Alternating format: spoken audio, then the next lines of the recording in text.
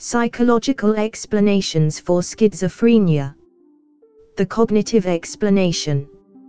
Cognitive explanations of mental disorders propose that abnormalities in cognitive function are a key component of schizophrenia. Cognitive approaches examine how people think, how they process information. Researchers have focused on two factors. First, cognitive deficits. These are impairments in thought processes such as perception, memory and attention. Second, cognitive biases.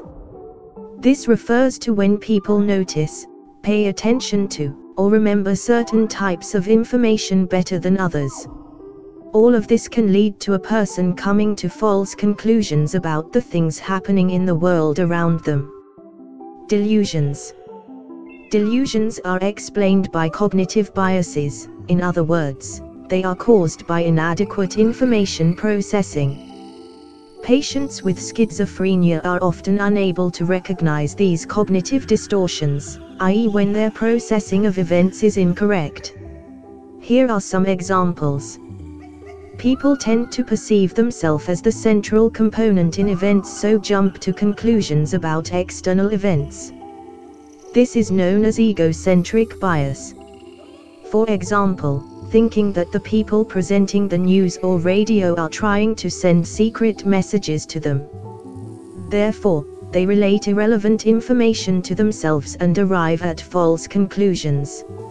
E.g., the people on the news are sending a secret message to me, which means the government knows about me and is out to get me.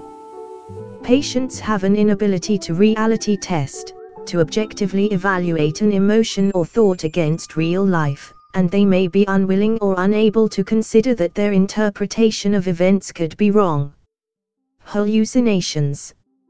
Hallucinations come from cognitive deficits. There is evidence that people diagnosed as schizophrenic have difficulties in processing various types of information, for example visual and auditory information. Hallucination-prone individuals find it difficult to distinguish between imagery and sensory-based perception. They focus excessive attention on auditory stimuli and so have a higher expectancy for the occurrence of a voice than normal individuals. They are more likely to misattribute the source of a self-generated auditory experience to an external source, i.e., they do not recognize that the voices are being generated from their own mind and are a part of them, and mistakenly believe they are coming from elsewhere.